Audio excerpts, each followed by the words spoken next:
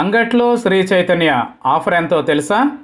విద్యారంగంలో ఎంతో పేరు ప్రఖ్యాతులు గడించిన శ్రీ చైతన్య విద్యా సంస్థలు వేలంలోకి వచ్చాయి.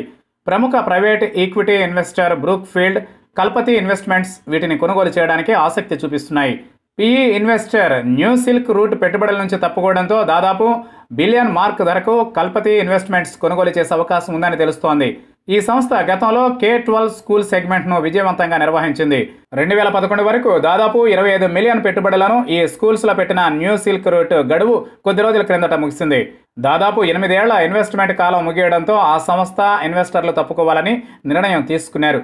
దీనితో ఈ చైతన్య స్కూల్స్ అన్నింటినీ కొనుగోలు చేసే ఇన్వెస్టర్ల కోసం యాజమాన్యం చూస్తున్నారు. ఇక వాటి విలువ దాదాపు 8,000 కోట్ల ధర ఉండొచ్చని సమాచారం.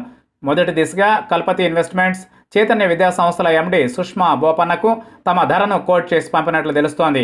అయితే ఇంకా ఆమె ఈ డీల్పై తన స్పందన తెలపలేదని సమాచారం. ఇదిలా ఉంటే భారతదేశంలో విద్యారంగం అనేది అత్యంత మెలకువతో జరపాల్సిన బిజినెస్.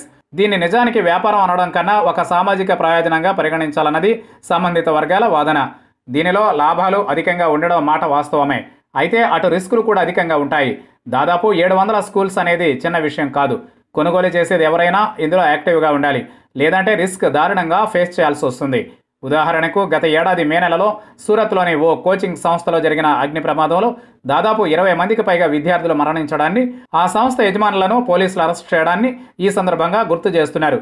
అంతేకాక స్కూల్ ఫీజులు అనేవి గవర్నమెంట్ నిర్దేశిస్తుంది. అటు ఆ ఫీజుల్లో కొన్ని మార్పులు చేర్పులు చేసి రెవెన్యూ వచ్చేలా చూసుకోవాలి. శ్రీ చైతన్య విద్యా సంస్థలు 1986వ సంవత్సరంలో బోపన్న సత్యనారాయణ, ఝాన్సీ లక్ష్మీబాయిలు విజయవాడలో స్థాపించారు. మొదట బాలికల కాలేజీగా ప్రారంభమైన ఈ సంస్థ క్రమేపీ ఎదుగుతూ 2 తెలుగు రాష్ట్రాల్లోనూ ఓ శక్తిగా అవతరించిన సంగతి తెలిసిందే.